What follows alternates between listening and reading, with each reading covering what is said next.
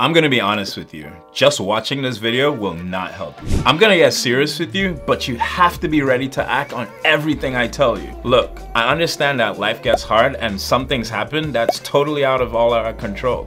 But sometimes you just have to be honest with yourself. Even though I'm not in control of the situation I'm in, could I control the situation I'm in? In this video, I'm not only gonna tell you the 4 things you need to avoid if you wanna get rich, but I'm also gonna tell you exactly why you're stuck like this. The first reason you're poor is because you're lying to yourself. I'm a big advocate for people to visualize and see it before it happens, but there comes a point in time where you just really need to stop lying to yourself. For example, someone that wants to lose weight, you need to see the image of the person that you want to be. Having a picture and a clear picture as to who you want to be is super important. But if you're not actually doing the steps, but you keep saying like, I'm on this journey, I'm doing the thing, but you're actually not working out or eating better, you're lying to yourself. This is not something that you could avoid. You have to take action. The best way to stop lying to yourself is accountability. Tell somebody exactly what you want to do and have them follow up with you so they could keep you honest. Anyone that's looking at this video has access to Wi-Fi. So you're on the internet, the World Wide Web. So there's a lot of information for you to start taking action and get the information to do exactly what you need to do.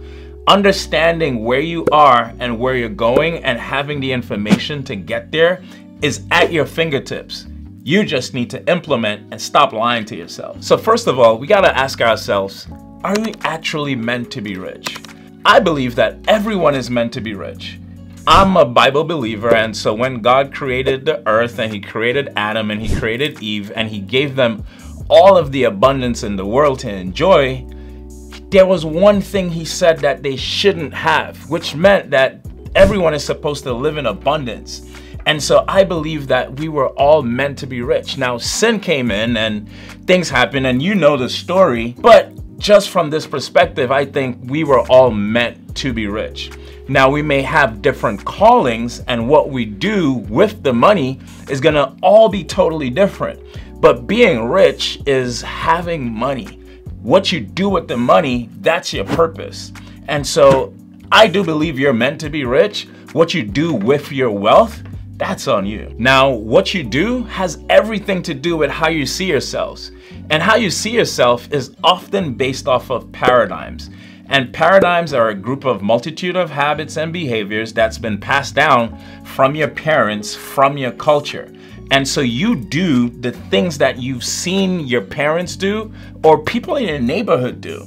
We were all told that we needed to go to school, get a job, become a lawyer, become a doctor, and that's probably what you're aspiring to be. Well, in the days of TikTok and YouTube, now we're aspiring to be creators and all this other stuff.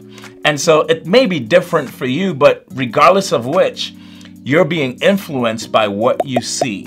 And so you start to see yourself and identify yourself based on the things that you see, not typically what you were born to do, which goes into your purpose. And you identify yourself as money don't go on trees, or you've seen your parents struggling to pay the bills. That's how you're gonna start identifying yourself and showing up in the world. And this is something you gotta be really careful about because it starts to mold the person that you become. Now remember, earlier in the video, I told you I would tell you exactly why you're stuck like this. It's because of your paradigms. Your paradigms is also what leads you to not understanding money itself. There's a very big difference between spending and investing. Your paradigms is actually what leads you to not understand money at all. When I was younger, I was told to control my spending, to not spend money at all. You need to save it. Now in my 30s, I want to invest, but that paradigm, that action, that belief of wanting to keep the money to myself made me struggle with actually beginning to invest. Now, there's a major difference between spending and investing.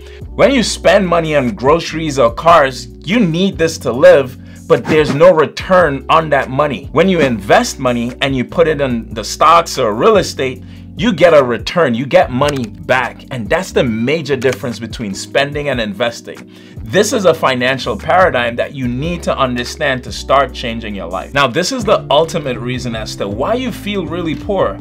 Is because you haven't figured out your purpose. In figuring out your purpose, it gives you the direction as to where to go in life so you can start getting work and get paid to live on purpose. So if you're curious about how to break your paradigms, click that video above. I go into way more details explaining how you can do it.